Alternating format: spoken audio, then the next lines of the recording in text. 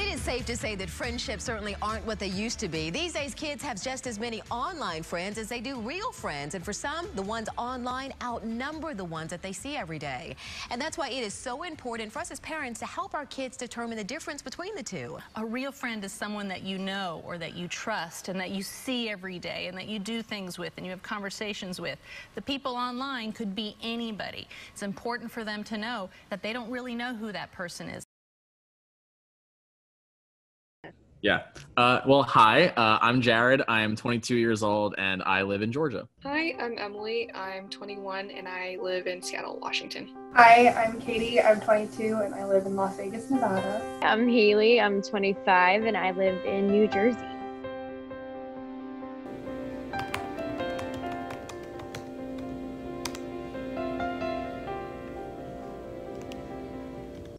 In terms of how many friends I've met in person that I've met through the internet, I've met, I want to say only 2 or 3 because they were the ones that lived closest. I met one that lives in North Carolina and I met one that lived in Arkansas or Alabama or one of those. As for how many friendships I've just made in general, I mean, like probably dozens, and a lot that I still keep in contact with now that I've known as long as since maybe 8th or 9th grade.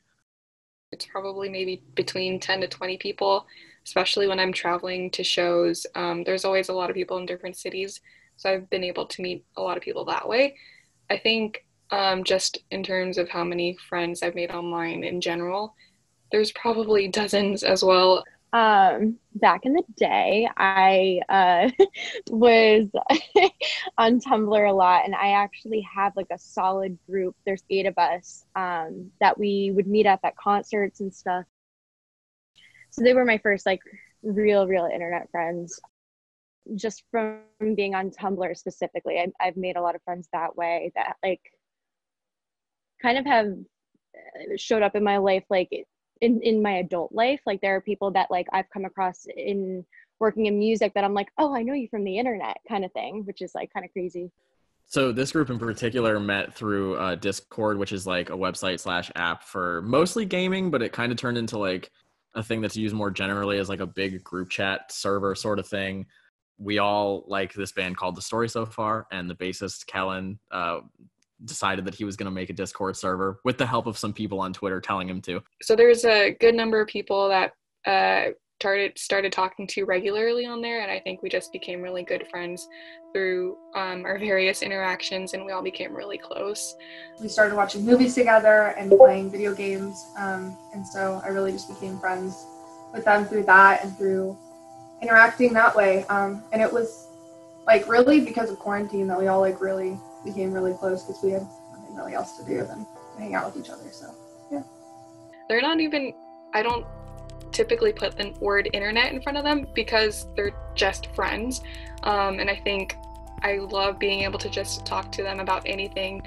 There are so many things that pull us together. We play games, we listen to music together, we just talk about the most random stuff, send memes. I can really talk to them about anything, and I feel like I kind of talk to them a bit more than I do the people that I first met in real life, and I really love to be able to just have this kind of really close relationship with them.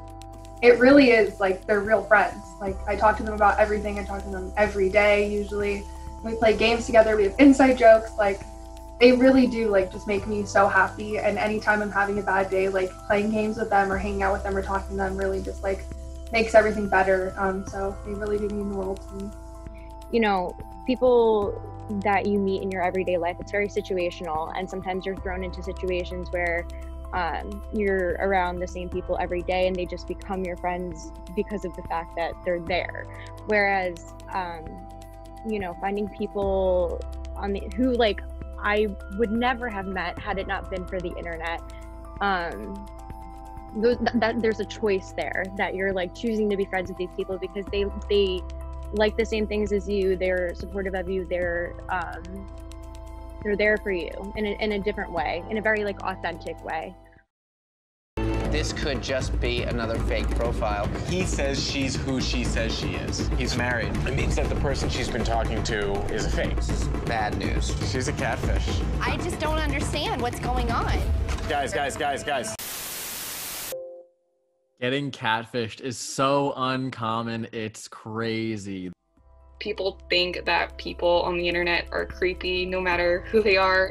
Yeah, I think it's really weird to think about how there is a conception of like getting catfished by someone, and I still think even now when I watch the show Catfish, I feel like those are relatively rare occurrences nowadays, especially because everyone's on technology.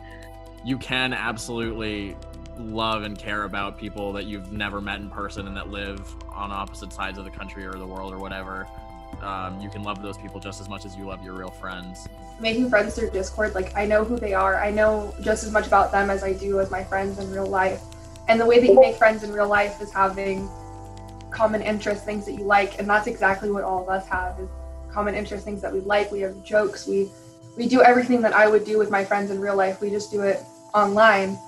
And I mean, that's the world we live in nowadays, especially with COVID and quarantine and everything. Like everything we do is online, and this is just like the new norm, and this is how friendships are built. And it's not any different than any friendship I have like in person. It's the exact same. Wait, why does this say recording? Who's recording? Emma's recording. Oh. We're gonna be in her video. Oh no. Other people are gonna see this. Golly. That's really funny. Are they gonna see my Care Bear? Yeah. Yay. Hope so.